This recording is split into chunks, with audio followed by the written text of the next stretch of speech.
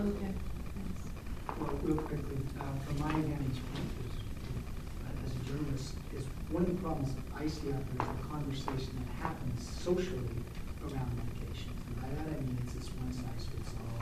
80% of people think depression is caused by low serotonin, etc. And that begets a system where there isn't a lot of conversation or a lot of solitude in the use of drugs. It becomes this go on your drug, keep on the drug, etc. And that's not a very nuanced or thoughtful approach, but that's the conversation that most people get when they hit the system of primary care. And what you hear today is what's needed is a much more thoughtful conversation at various points. When you go on, you said that you don't initially put people on. That's a good conversation. In if like it's whatever, they've lost a job or they've got some problem at home. In other words, you need a conversation at that first moment, maybe cognitive therapy, but that's not happening. You mentioned that maybe after 6 months, there's plenty of reason to have tapering. That's a conversation that needs to happen.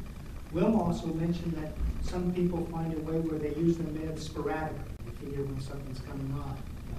Courtney Harding's study found many people with schizophrenia. That's the way they use an antipsychotic. So my plea here is that the conversation that drives the use of medications now is this sort of simplistic, one-size-fits-all, and it doesn't really engender a lot of listening to, say, a person who might want to come off with support. And I think the conversation has to change. That's an investment. Right, that makes sense.